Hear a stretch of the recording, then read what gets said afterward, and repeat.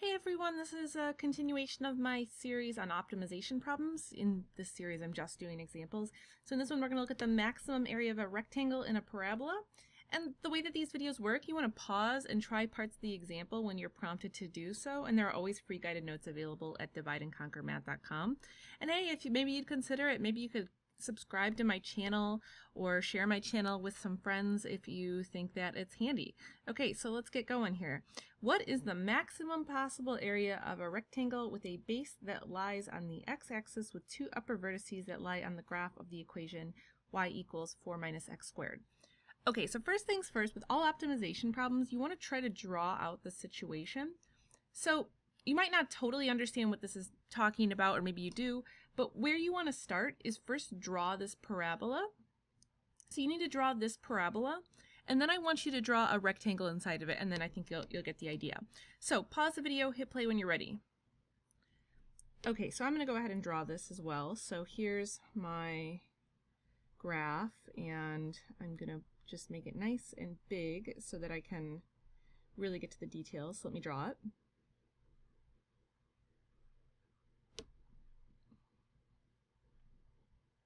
Okay, so you can see I've marked some points here.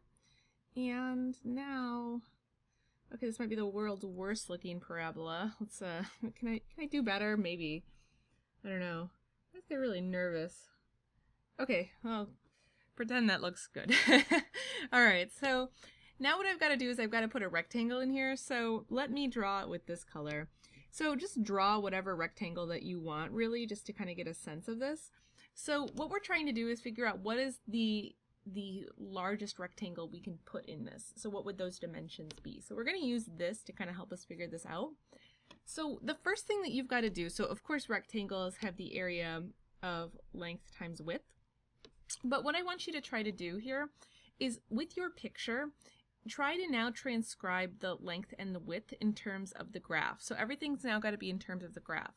So I think a hint, if you're not sure where to start, think about just the most general coordinates for this point here, and then think about how that might translate to length and width. So play around with this, hit play when you're ready. Okay, so this point here, I have no idea what it is, but you know, it's in that form x comma y. And I know what y equals, right? So y equals 4 minus x squared. So I can actually, instead of just calling this x times y, I can call this 4 minus x squared. So this is the most general point I can possibly make for, you know, any point on this. And because of this, so now I can also figure out my length and my width. So from here to here, this is the length x. Therefore, if I go this whole length here, this is going to be the length 2x, right? So it's going to be the same length on each side. So there's one part, and then for the other part, so then if I'm trying to figure out what is my height, or my width, or whatever you want to call it, length, this is going to be 4 minus x squared. So when I'm trying to figure out my length times my width, it's actually all in here. So it's this part times this part. And remember, this is not drawn to scale at all, so you might be thinking, oh, it's just going to be a square, but we actually don't know what the optimal is. So even if this looks like, oh, I drew a square, so that must be what it is, we've got to actually prove that, right? Okay, so now I want to rewrite this as 2x times 4 minus x squared, which of course then you want to distribute that. So that's 8x minus 2x to the third. Okay, so the name of the game here is optimization, and in this case, so all optimization problems you have to maximize or minimize, and you can see just by looking at this, right, this is asking for maximum, so we want to maximize this equation. And of course, maximizing would mean take a derivative and set it equal to 0 and then figure it out.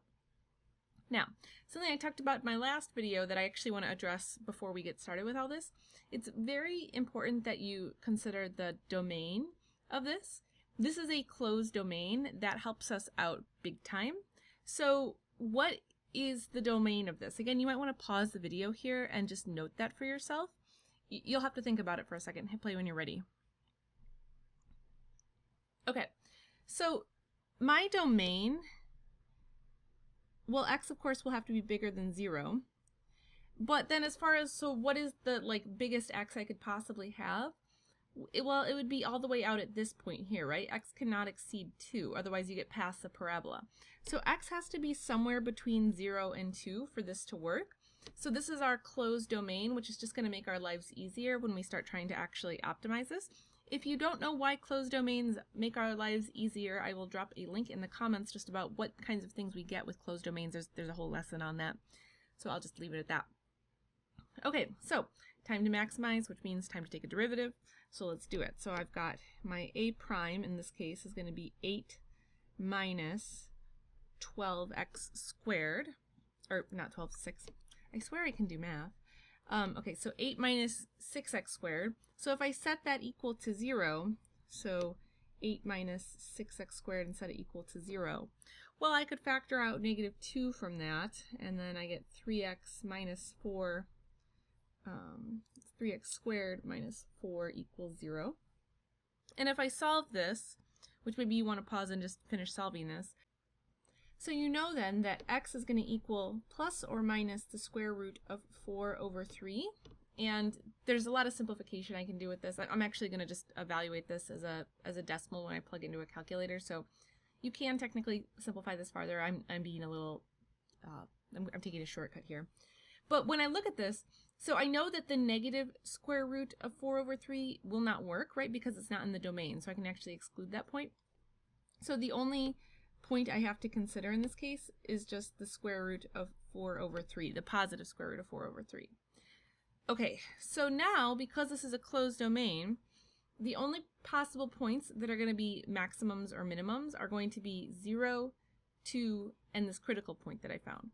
Now, hopefully it goes without saying, if I plug in 0 or 2 back into this equation, that equals 0. So maybe I'll just note that. So a of 0 is the same thing as a of 2, which is also going to equal 0. So I'll write that out.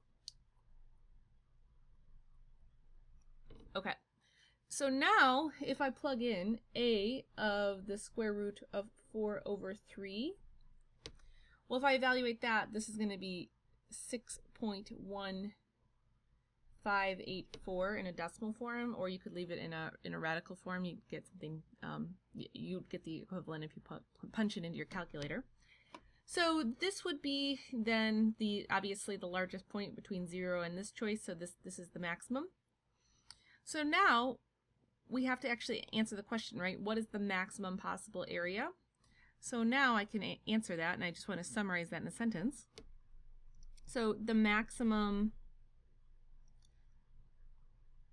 possible area is 6.1584 units squared. So notice that this problem didn't actually include a unit with it, so we just say units squared, whatever that unit might be. So now we've answered the question. So that's everything for this particular problem. So I'll go ahead and leave you guys here. I have some other videos on this, so be sure to check the links in the description if you want to see my other videos. Thanks for watching, guys, and I'll see you next time.